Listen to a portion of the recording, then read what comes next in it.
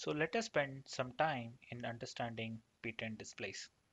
So here I have considered a 16 pixel high and a 32 pixel wide P10 display. Okay.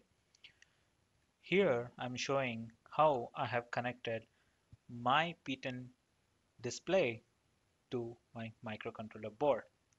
So there are two terminals here, one terminal here and another terminal here, and you can see that the microcontroller connection should be connected to the terminal near the inward arrow. Okay, this means that the data should enter P10 displays via this terminal and should go out via this terminal. Now you can see here about one more arrow which is pointing in the upward direction. So basically this indicates that you can have one more P10 display either connected adjacent in the horizontal direction to this first P10 display or vertically to this P10 display. That means, say suppose if I connect one P10 display next to this, so I'll be having a configuration of 64 pixels wide and 16 pixels high display. If I connect a display on top of this, so I'll be having a configuration of 32 pixels wide and 32 pixel high. Okay. Now, what are these connectors all about? So this diagram I picked up from one of the Arduino forums basically explain about each and every pins.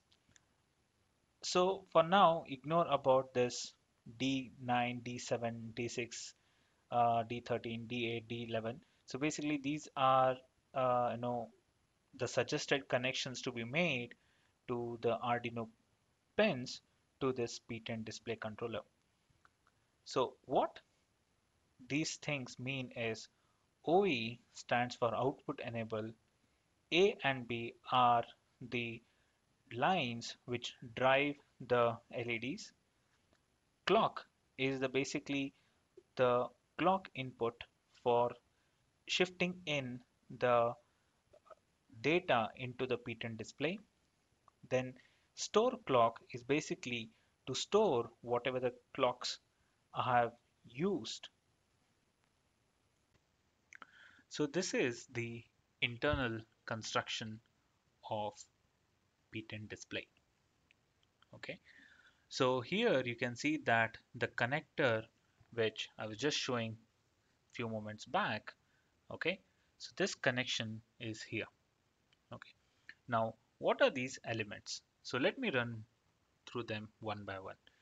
So as they are displayed here, these are our final LEDs, which we have to, light them in a particular sequence to get our desired content to be displayed.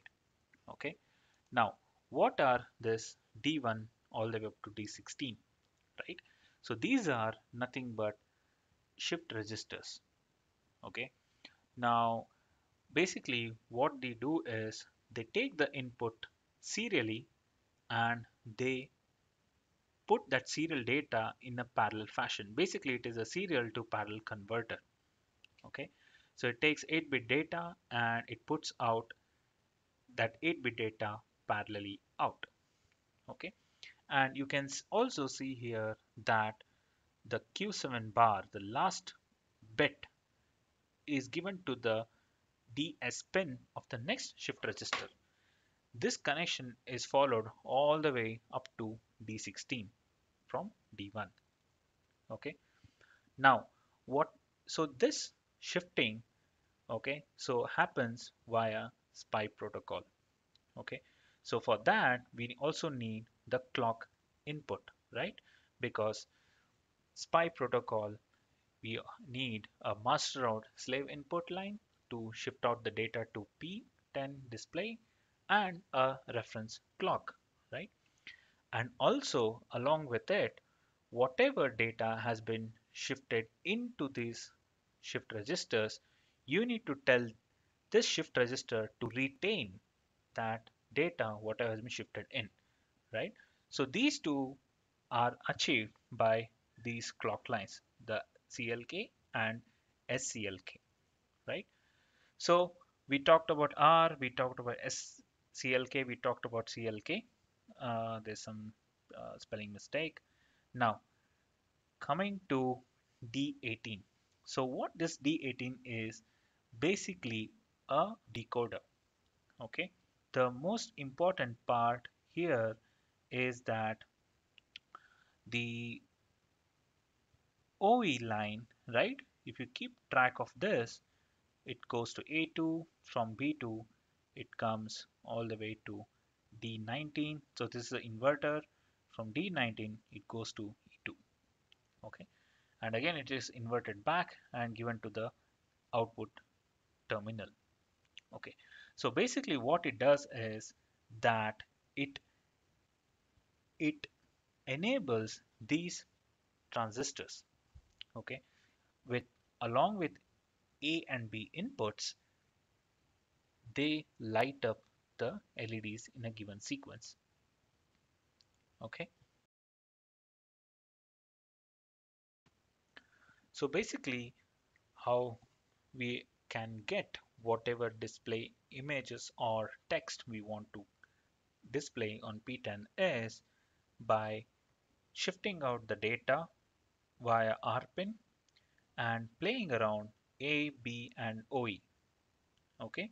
So what happens is, if I go back to this picture, so what happens is the without OE pin asserted and with various combinations of B and A, that means we have four values 0, 0, 0, 1, 1, 0 and 1, 1.